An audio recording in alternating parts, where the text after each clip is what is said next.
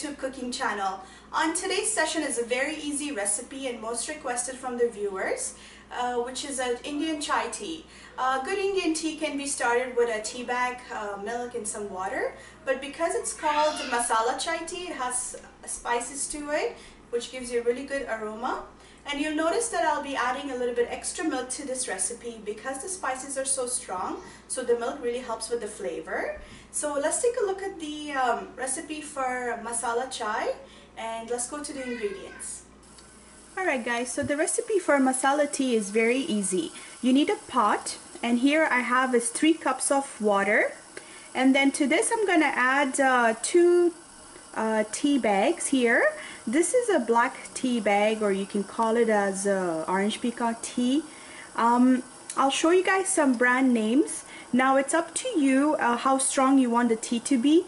I like mine 2 tea bags. If you like it less strong, then you can add 1 tea bag, or you can add 3. Up to you how strong you want. I'll show you guys some good brand names to shop for a good Indian tea. I just googled it here. So you can either go for Tata tea, or you can go for Taj Mahal tea, Red Label, and also we have Tea India. So these are some good tea quality that you may want to shop to make a good chai tea. So this was some option here for you guys. And then wait for this to get boiled. I like to have it boil for about 8 to 10 minutes on a medium to low heat. This way we have all the flavors blended from the tea.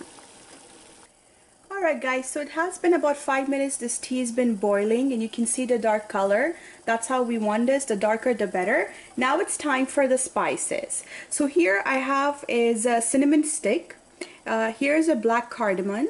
This is clove sticks, and we also have green cardamom. So it's optional if you want to use green cardamom solid, or you can use the powder. I prefer using the powder. So it's better to use cinnamon stick because the flavor, it's just perfect texture. If you add the powder of this, it's going to make your tea very strong. So I'll add the cinnamon stick to this. I'm going to add 1 black cardamom. I'm going to add all the clove sticks. These are really good. And instead of the green cardamom solid, I'll add the powder to it. And now we're going to let this get boiled for another 5 minutes. Alright guys, so it's been about 10 minutes that the tea bag and masala, which is the spices, are nicely being boiled for about 10 minutes. So we can get a good flavor going. Now it's time to add the milk. So it's entirely up to you what percentage milk you're adding. I'm using 2% of milk here. And I'll begin with adding about 4 cups of milk. And if you don't like too much milk to this, then you can reduce it to 3 cups, and it will still give you a good flavor. Please let this come to boil, and then I'll show you next step after that.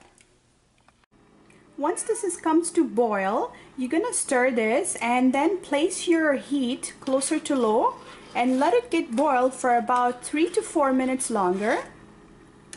Alright guys, so our masala chai tea is ready. As you can see, the beautiful color to this, and smells so delicious, and the heat is on a low and it's been just boiling for a few minutes. So now this is ready to be served. It's entirely up to you if you want to add your sugar now, if you know everybody's taste for the sugar. Or this recipe serves about 2 to 3 people depending on the size of the cups you'll be serving. We'll have to use a strainer for this to serve because it has a lot of spices and we don't want to have it in the glass.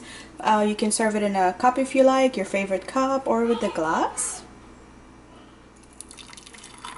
Alright guys, so this was the recipe for easy homemade masala tea, masala chai tea, which has the Indian aroma spices to this, and it's totally optional to you whether you want to use all the spices into a chai or you can use some of them, and how much of a quantity you like to put because of the flavors and all. So please give me a thumbs up if you enjoyed this recipe. Do leave me your feedback and your requests. Until next time, thank you so much. Don't forget to subscribe to my YouTube channel. Bye bye now.